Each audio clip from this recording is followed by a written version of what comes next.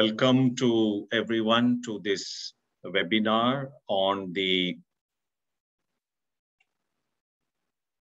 practical methods for DRR investment acceleration through organizing the DRR strategy in the local perspective. This is part of the series of webinars that we have brought to you as part of the Making Cities Resilient 2030 or the MCR 2030, which many of you may know is the successor of the Making Cities Resilient campaign. The MCR 2030 was became operational as of 1st January of this year and will extend all the way to 2030.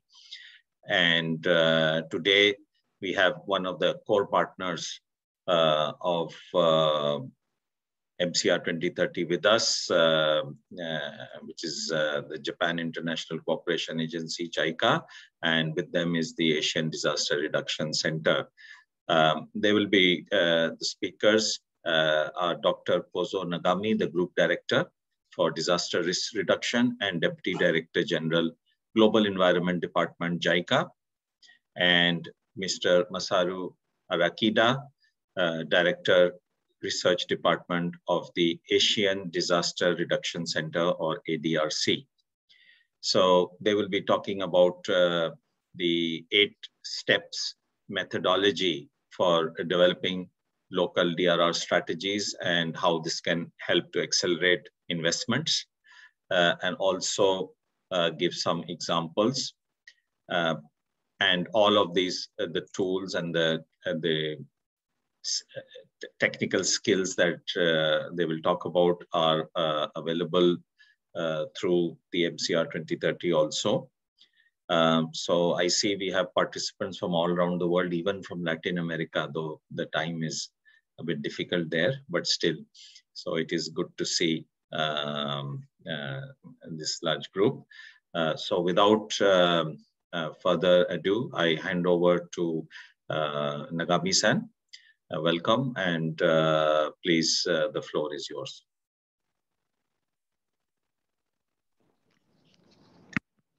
Thank you so much, Sanjaya, and very much welcome everybody participating in today's webinar, cooperating with UNDRR and Incheon office and other offices and ADRC today. We will share with you how we can tackle with disaster risk reduction investment acceleration with systematic thinking and organizing a tool. We call it as a 8-step, and we would really like to share this kind of method with all interested partners and individuals who really want to accelerate their investment until the end, our target year of 2030 for the Sendai framework. Okay, let me then go with my presentation. Here, we have 3 sections in my presentation. And the first one, I'd like to share with you how JICA is setting up our strategy for the disaster risk reduction and build back better. We call it JICA's global agenda. In total, we have 20 global agendas in JICA. We have a multi-sector, other departments as well internally in JICA, and we have so many kinds of operations. And the DRR and BBB is one of the 20 agenda. Here we'd like to review what is a disaster and what is a disaster risk here. One thing we have to keep in our mind, disaster and disaster risk has a multi-stage characteristic. It has a certain sequence among the risk factors. All of us already know hazard, exposure, and vulnerability is the three core elements of the disaster risk. But it has a certain sequence starting from hazard, and our society is exposed to the hazard, and our society's vulnerability is also, increasing, or the subsiding coming the effect or consequence will be decided by our human society's vulnerability itself. So this is a mechanism or cascading systematic mechanism of disaster and disaster risk. Multi-stage, one thing. And the other thing is, a multi-dimension characteristic of disaster risk. Hazard and exposure, it's external to our societies and the extrinsic elements of the disaster risk. And climate change is also increasing the frequency and the intensity of the hazard itself. And that hazard and exposure trigger the cascading effects of the disaster and disaster risk, coming to the intrinsic element of the disaster risk, which is vulnerability. Vulnerability has a very multi-dimension. One thing is physical, the other thing is economic, social, and it's not limited to those three. Environmental, institutional, and other aspects like cultural as well. So those are all our intrinsic society's vulnerability. So those, elements are reflecting each other and coming to the subsequent final damage and losses. And it will be in a spiral to reflecting with, affecting with each other. And these are the, attributions of risk factors according to Bjorkman, as most of us already know. And JICA's global agenda is three pillars we have. And the disaster risk is a crucial fundamental condition for human security and SDGs as well. And now the damage and losses are increasing, not only due to our development behavior, such as haphazard urbanization and non-risk informed development, but also climate change is increasing the hazard and the impact of the hazard to our society. And we have three clusters. One thing is first pillar is pre-disaster investment for the capital concentration centers, particularly in cities. The second thing is the establishment of DRR institutions for understanding disaster risk and strengthening disaster risk governance. And third thing is securing Build Back Better. Build Back Better has very profound implications, but in our DRR group, we are somehow focusing on how we can reduce the disaster risk in course of the recovery after the disaster occurs.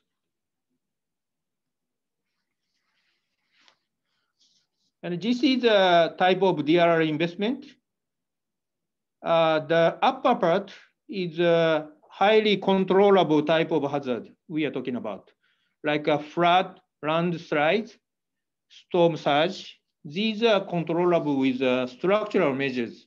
In these types of hazard, we put the higher priority on the DRR infrastructure, such as flood control measures, sediment control measures, and coastal conservation measures, which is structural measures.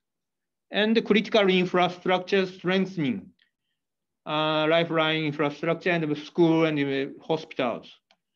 So in order for us to tackle with this kind of flood and landslide storm surge, we have to more deal with the structural measures. While on the other hand, the seismic volcanic eruptions, these are not controllable enough by the humankind. So in these cases, we put our priority in the critical infrastructure resilience enhancement. Like not only the lifeline and the transportation, electricity, water supply, telecommunication, but also the school and the hospital as well. And the cluster 1, 2, 3 pillars are closely tied with other global issues like human security, SDG. And our cluster 1 and cluster 2, if we map those pillars on the Birkman's risk attributions, we can explain like this. The cluster 1 is dealing with the temporal spatial exposure control and the physical susceptibility reduction. This is cluster 1. And on the other hand, the cluster 2 is dealing with more capacity aspect or the capability aspects of our society. So these combinations are very inevitable to efficiently and rationally dealing with the disaster risk. And of course,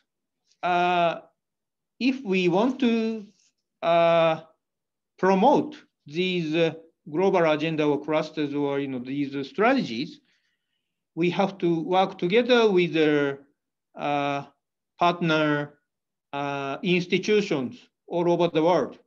And these are the mapped our historical accumulation of our partnerships in the world. This is a Caribbean, Latin American, and this is African and the Middle East countries.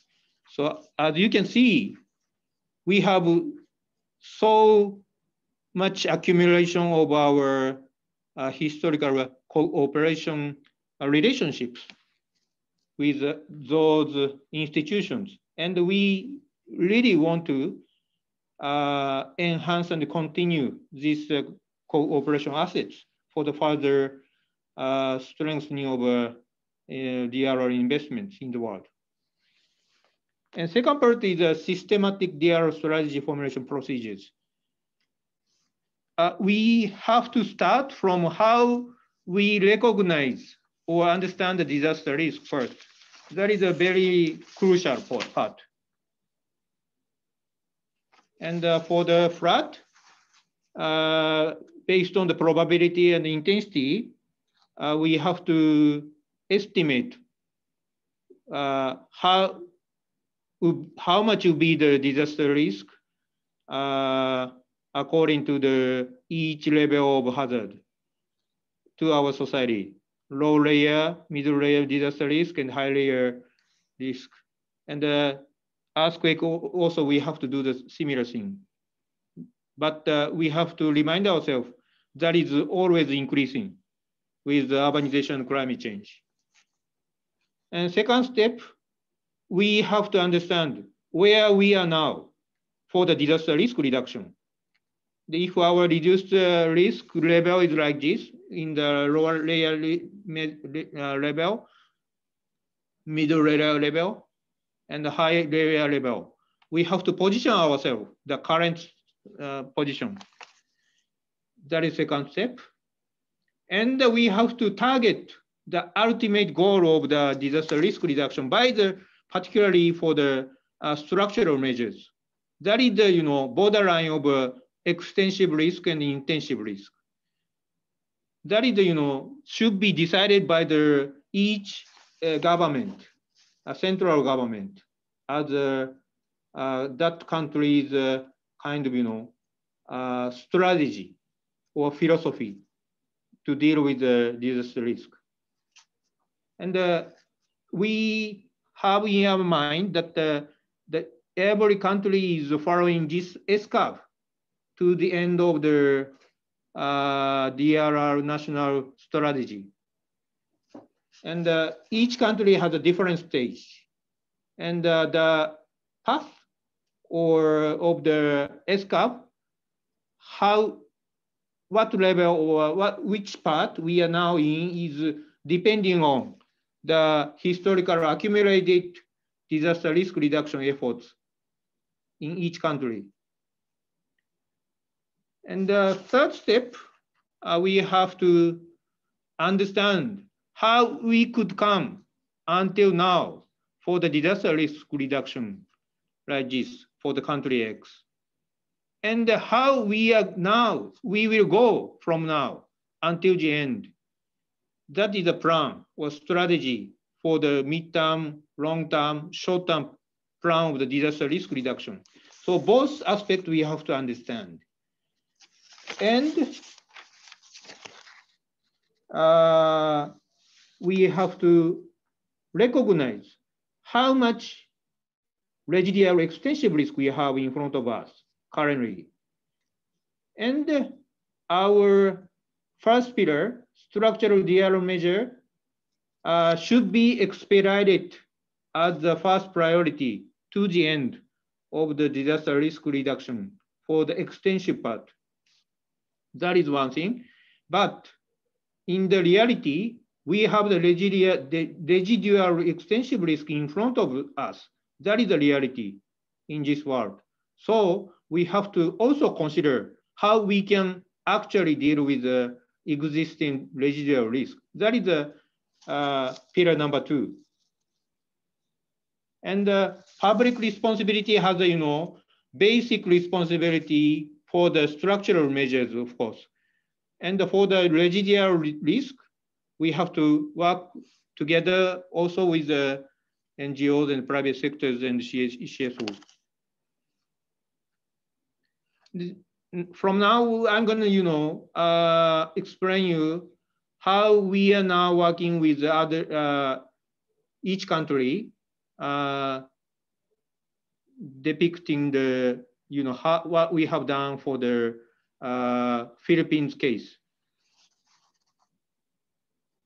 And 8th step is a kind of overarching, integrating tool of these 2 pillars. First one is the structural measures to minimize the residual risk in front of us. And we are going to now explain you about the Metro Manila case, how we have done so far. And but second part, how we can manage the residual risk. That is the cluster 2. And we have to set up the local DRR plan, how we can manage the existing residual risk. And 8th step is the key for the organizing the total risk reduction efforts. And this is how we have done for the Metropolitan Manila. Together, JICA had supported Philippines government. Philippine government made a very good effort in this Manila metropolitan areas. The first intervention, the structural measure was a Mangahan floodway, which was constructed with the support of JICA, 1988. And we still have the series of continuation of the structural measures even now to the Pacific Marikina River Channel Improvement Project 4, stage 4. We are now in the stage 4. So as you can see, more than 30 years, if we count from the, setting up the master plan of the Pacific Maritime River, more than 30 or 40 years of, effort has been made for reducing the fundamental part of the extensive risk. And that effort proved the impact in the past typhoon and flood case. This is an example of Ulysses last year, November. As you can see, left-hand side map is without the 30-year intervention, structural measures. Without that structural measures, Manila supposed to be affected $1,300 million US, and 1 million people were affected. But in reality, Manila and Philippine government succeeded to reduce it more than 90% reduced. For the economic damage, 200 million US, but the number of affected people, more than 99% was reduced. 97%, sorry.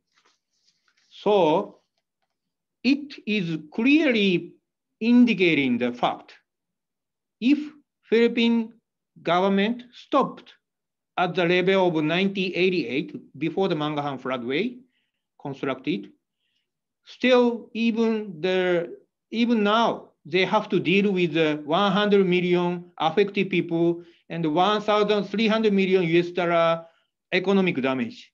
But it didn't happen because the accumulated historical effort was made by the Philippines government.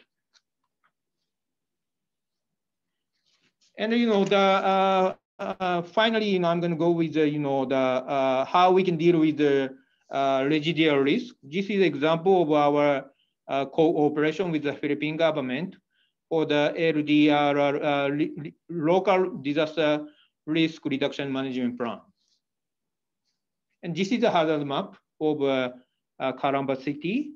So we have to indicate or explicitly to the community and human society, the constituents, that how much residual risk is existing here with the hazard map. But without stopping until to that current status of the residual risk, we have to do both the structural measures to minimize the residual risk, and also how we can manage the residual risk by the local government and the private sectors and the community. Okay, thank you so much. This is my first part, and we are now. I'm handing over to Arakida-san for the detail of the 8 steps. Thanks so much. So Arakida-san, the floor is yours. Thank you, Sanjay-san. I'm Arakida, Research Director of ADRC. Everybody, good morning, good afternoon, and good night. I'm very happy to meet online, and I briefly explain the 8 steps. So I conducted this 8-step exercise in several JICA training courses since 2018 for Asian countries, Central Asia, Caucasus countries, African regions, and Latin American regions.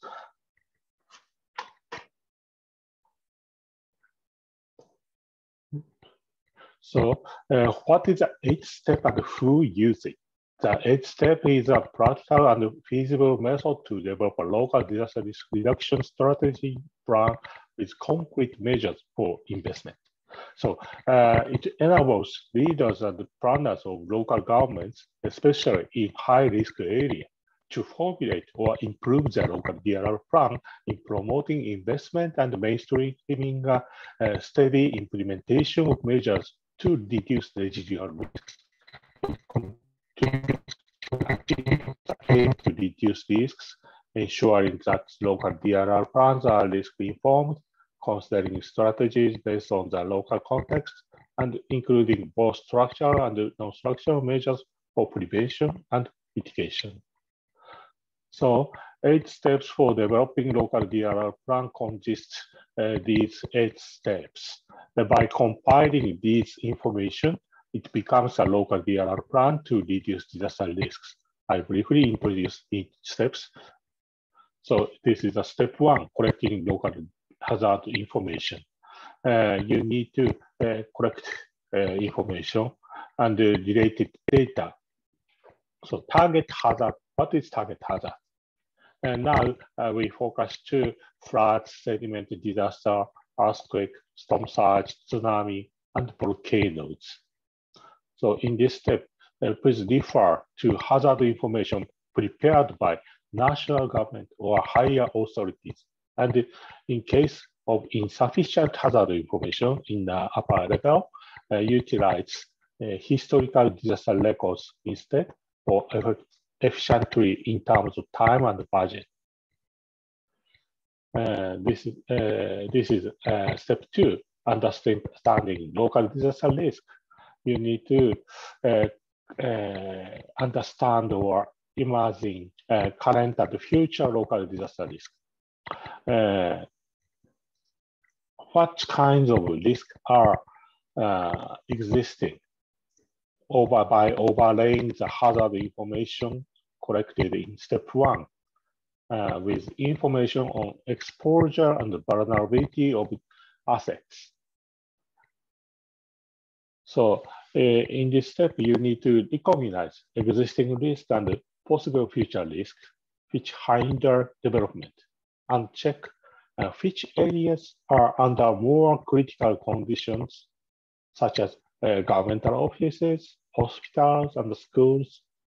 You need to identify the prioritized risk which has a large-scale impact. This is a good example of step 1 to 2 by previous training course from Peru. It shows hazard, exposure, vulnerability, and expected risk.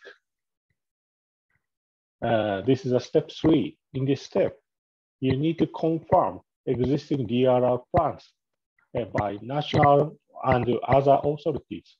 In the previous steps, specific area with past events and future risks are identified. Then confirm the existing DRR plans to reduce risks, as well as new development plan to make new risk, and refer to urban plans and DRR plans developed by national governments, and confirm the main structural measures in each disaster types. Also, refer to documents which show organizations for DRR and preparedness.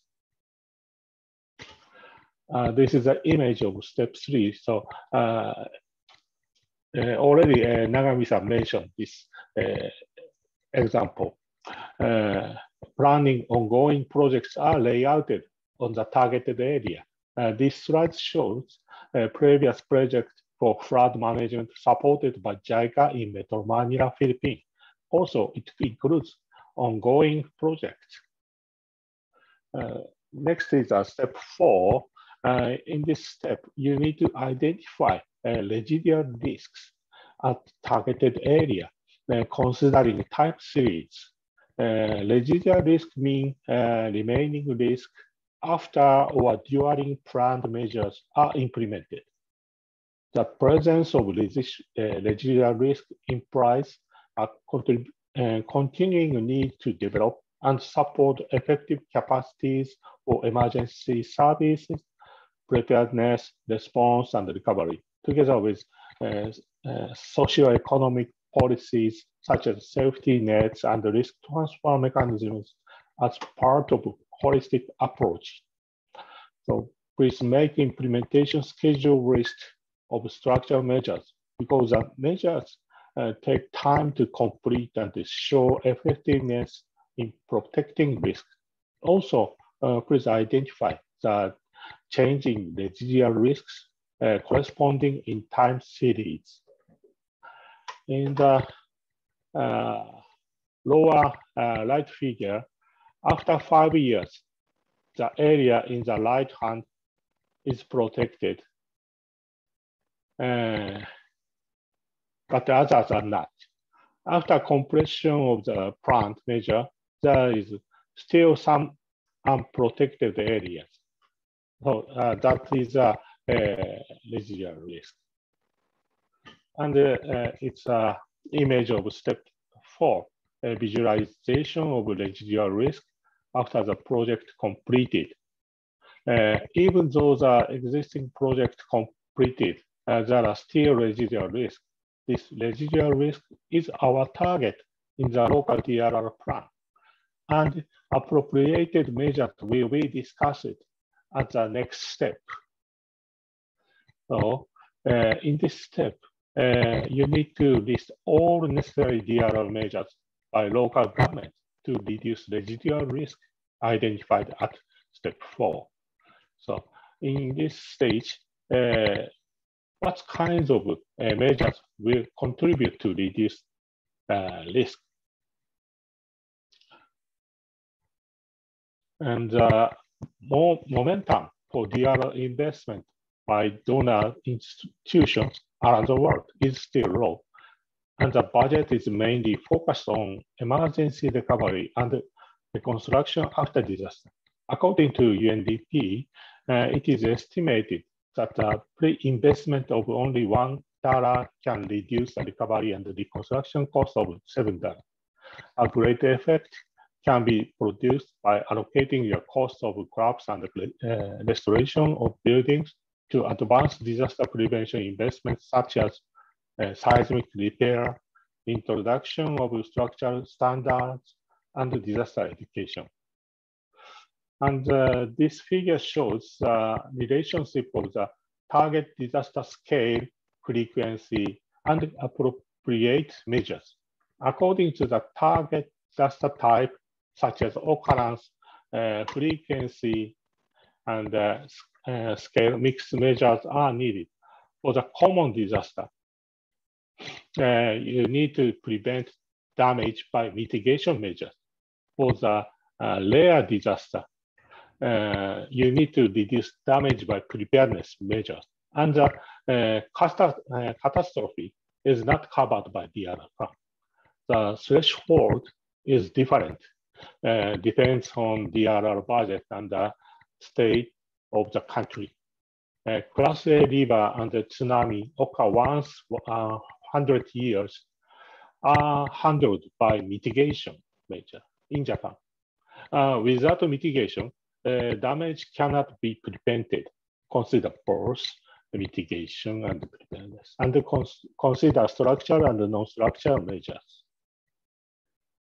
This is a good example of step 5 by Peru. It shows both mitigation, preparedness, structural measures, and non-structural measures, time, short term, mid-term, and long term. In step 6, we need to carefully think about which measures is the most holistically effective from the list of all necessary DRR measures made on the step 5. So make a short list to reduce residual risk in consideration of feasibility, cost effectiveness, financial resources. Then seek the best balance of structural and non-structural measures and the effective sequences to implement projects. This is an image of step 6, including hazard map and risk map and prioritized project to reduce residual risk. And this is an example of Peru. Prioritized projects are planned with consideration of sequence of implementation. At step 7, you need to arrange budgets allocation in necessary levels, which identify responsible organization to bear the expenses of implementation. In case of lack of budget, actions are necessary to seek for internal or external funds. This is a good example of step 7 by Colombia. They have a specific fund for DRR measures, so they utilize this mechanism.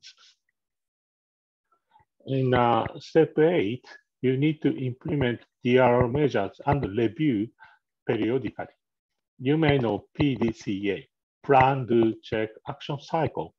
Making plan is a goal, but it's beginning to reduce review and revise the plan, including hazard information and the national DRR plans to adapt to change the situation. So it's an example of Philippines. Annual review mechanism is regulated by the National Act in Philippines. And this is Iran example. By project type, inspection organization is separated. ADRC conducted the 8-step exercise by face-to-face training courses before COVID-19 pandemic. Style is at first lecture and the site visiting for each step, then group exercise on the big PCM board, and the short presentations in each step to confirm aims of steps, then homework and corrections after exercise. So this is an example of site visiting to run the dike management, and this is group exercise on the PCM board to create each steps. And during the COVID-19 pandemic, we shifted to conduct 8-step exercise by online. We set on-demand lecture for each steps, then after on-demand online lecture for reviewing main points. Then we utilize online whiteboard for exercise. After that, it's same for presentation and the homework. Online whiteboard is very useful for group work. And sometimes we conduct lectures and exercise for a different time zone, but they can utilize this online whiteboard at other appropriate time. And after their homework, lecturers can edit or make recommendations on the board. So it's a good relation. And we conducted this course since 2018, and there are current issues as follows. That is a low understanding of how investing in disaster prevention in advance can lead the economic development. Lack of concrete understanding of current and future hazard and risks. In order to promote better understanding of each step, appropriate lecturers and site visits are needed. So now we are updating 8-step methodology for future promotion of local DRR plan to contribute to urban resilience. The first is the development of general theory of DRR. Through the transition of international discussions on DRR, the lecturer will provide an understanding of the evolution of thinking on DRR up to the recognition of the importance of investment in advanced DRR, and to introduce basic concept on its importance and promotion measures. Second, to understand the basic concepts of disaster risk and resilience, feature the objectives of investment in advanced disaster reduction. Third, to understand the perspectives and points to be considered in promoting investment in disaster reduction in advance. Second point is the 8-step development of 8-step teaching guidelines. So 8 steps were initially developed using the example of flood disaster. Through various experiences in the previous training courses, we found some issues needed to be revised. Therefore, we review and update contents of the 8 steps for flood, tsunami, storm surge, and earthquake as a tool for teaching. And updating materials for easy understanding of each steps for various disaster types. And JICA and partner organizations are listing up appropriated visiting sites and lecturers for more effective learning each step. By utilization of the list, future training course will be better designed according to the specialty of the trainees. So it's an ongoing project between JICA and ADRC. So that's all I have to share. Thank you all for your attention.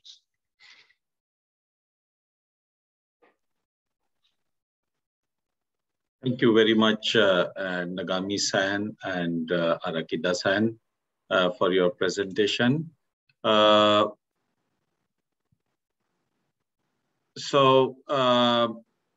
There are a few questions. One question which I think everyone is concerned about is how can the 8 steps help the local government to gain financing for some of the projects or actions that they want to take to increase the resilience.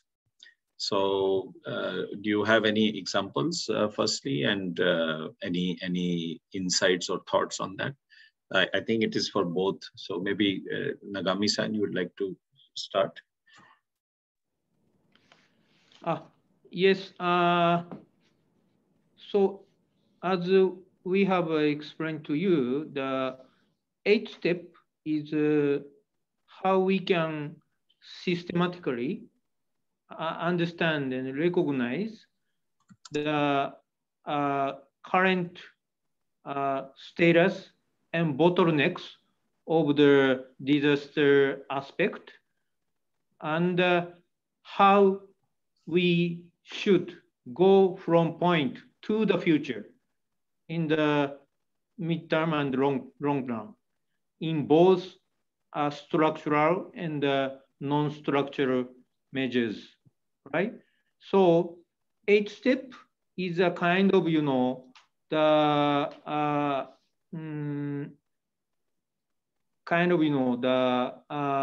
investigation tool, or the positioning tool of your current problem and status and what is needed more.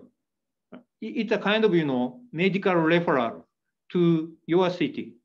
So this is the initial step. And once we can communicate and mutually understand what is your city's problem and what is needed as a prioritized solution, then we can go further to the actions. And if you really want to get the assistance, not only the technical aspect, but also the financial aspect, then you can reach to JICA as well. We have basically two kinds of financial scheme.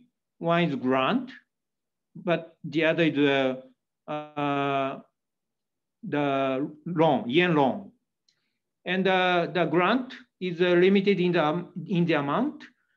Roughly speaking, like that is the maximum amount is like 30 million US.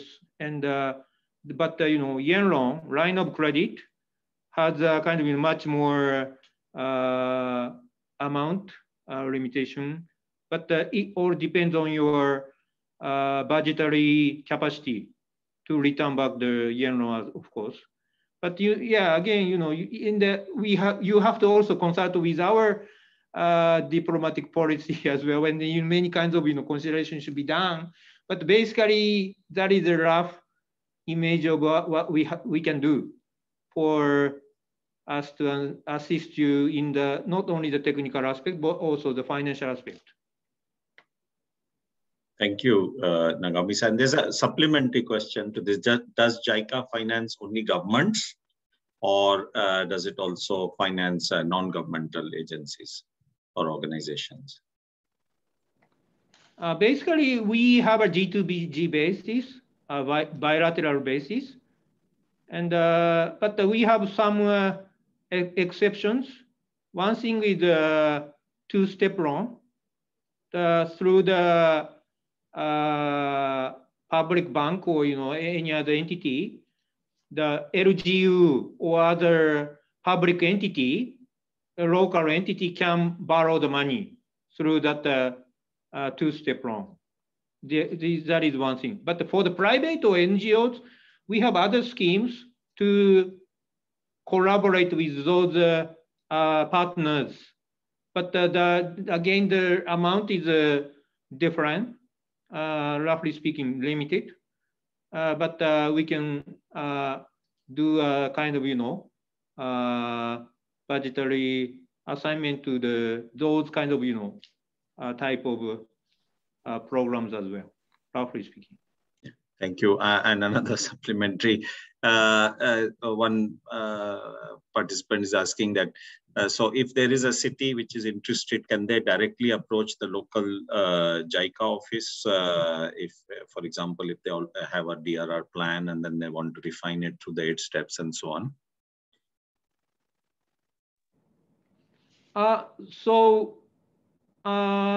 Yes. So in those cases, we can do a kind of, very impromptu session with a video conference or something, like a very quick, communication as well. But also, if you wanted to make it as a project, ODA project, Japan's ODA project, you can communicate with our residential offices in your country. And then we can consider adopt it as a new project. Am I right? Am I answered the question correctly? Yes, I think so. And there's another question from the Pakistan government participant, and they are saying that the National Disaster Management Plan for Pakistan is ending in 2022, and it was prepared with the help of JICA 10 years ago. So is it possible or that JICA might help in the update for the next 10 years?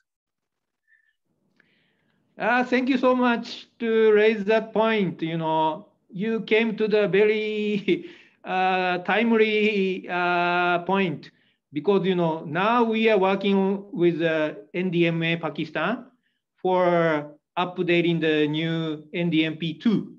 Last week, I myself discussed with the NDMA's chairman, and we already initiated the steps to do the new project. Thank you for saying that. Okay, thank you very much. So a question for ARAKIDA-san. This is from a participant from Nepal. They are saying to understand the disaster risks in step 2 and collect the information in step 1. Many countries need local level education programs to capacitate them and to take appropriate information. So is there any program? Of course, they have asked us if UNDRR has any program to enhance the capacity of the local as well as national level professionals. So yes, UNDRR does have some programs to give orientation on DRR, concepts of DRR, and to develop the DRR strategies. But I believe ARAKIDA-san also mentioned capacity development. So if you could explain further about the capacity development that you offer through ADRC for the national government and also for the local government. Yeah, thank you very much for a question from Nepal. Nepal is one of the ADRC member country, and we already conducted some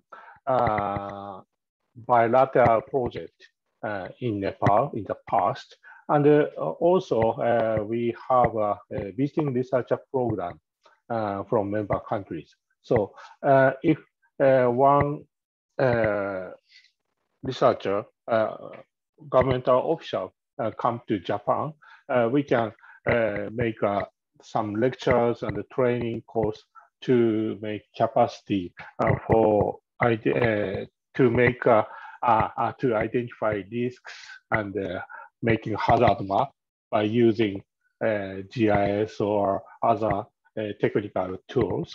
So, and also we can conduct a workshop in a local in collaboration with the Nepal government and universities, and support the making a capacity building to making hazard map and risk map. So for the detail, please contact ADRC for making future collaborations. Thank you. So there's another question about the kind of measures that are suggested and then are implemented under the 8-step process to reduce the disaster risk and to build back better. So they are asking, does this include solutions such as nature-based solutions to resolve climate change impacts for the cities? Yeah, thank you very much for raising that point. And NBS or green infrastructure, that kind of thing, can be a temporary kind of, a complementary measures for the disaster risk reduction for the extensive risk, which should be minimized by the structural measures, gray infrastructure in particular, because the NBS or green infrastructure cannot promise you how much level of physical reduction it can attain with it. So we really think that once the national government has set the ultimate target, the government should pursue its effort to reach to that ultimate target as a national strategy. But it takes a long time. Like Philippines, even the Manila is in the still the middle way to the ultimate goal, and even Japan is still in the middle of the long way to go for the total roadmap. This 400 years we have spent for the Tokyo metropolitan flood control, but we have not reached to the end. So in the meantime, we can employ the green infrastructure or NBS as a complementary tool. But if you really want to eliminate a certain level of extensive risk with the structural measures, you should not compromise your effort to reach to that ultimate target with the structural measures. That is our message here. Thank you. There's a question, I think either of you can take this. Do you provide assistance in preparation of feasibility studies for local governments?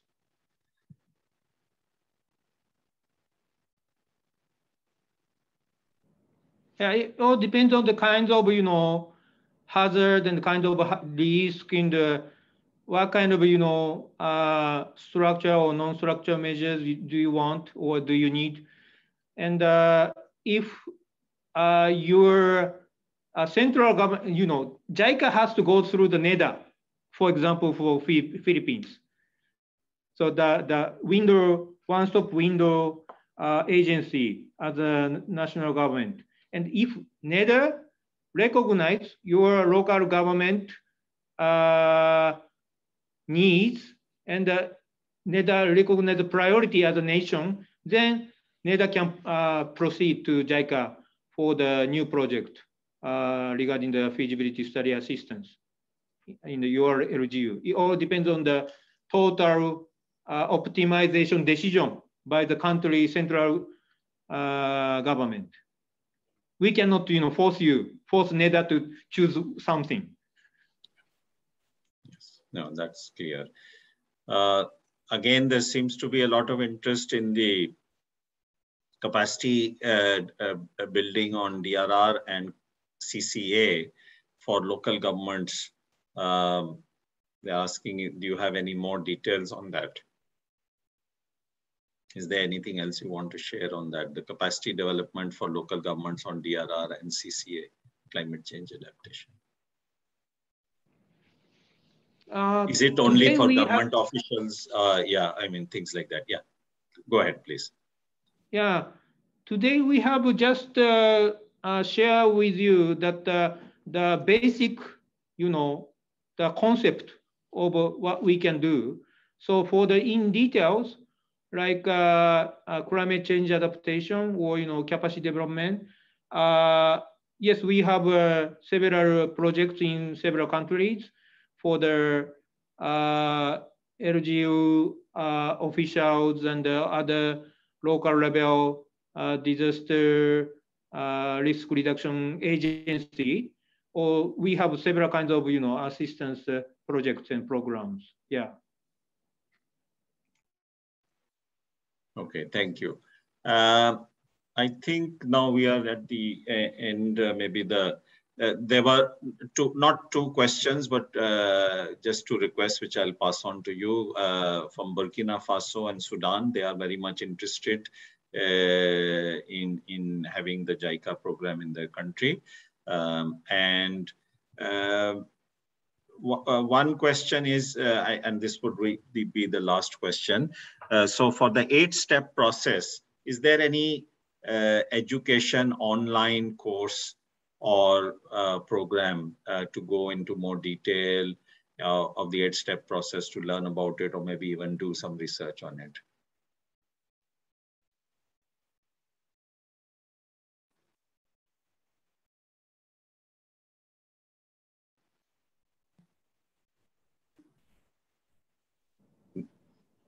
Actually, I have to ask Arakida-san's opinion as well, but right now we cannot provide 100% online training course.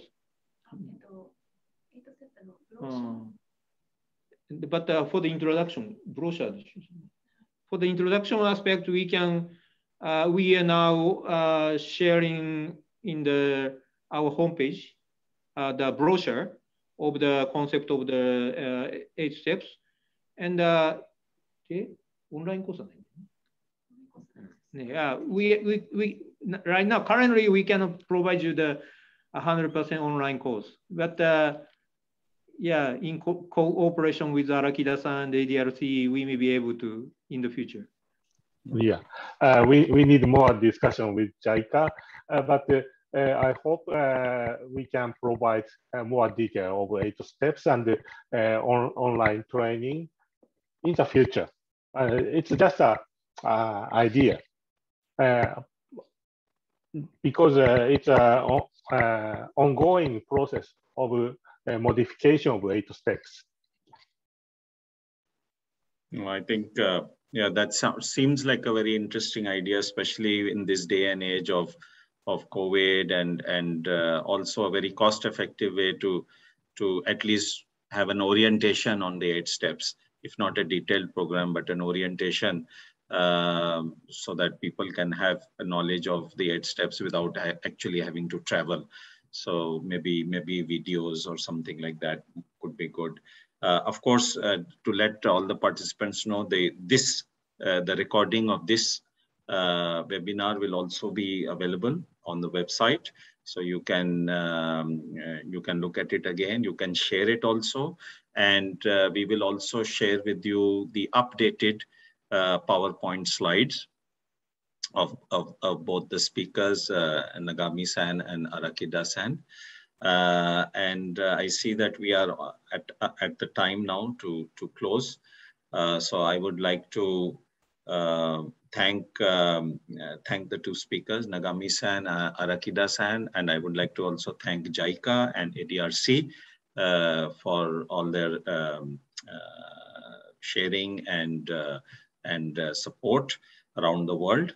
Most importantly, I'd like to thank the more than 180 participants from all around the world who have joined this webinar, and I hope you find it useful, and we look forward to the next one. So with that, thank you everyone, and goodbye. Thank you so much. See you, everybody. Thank you very much for having time.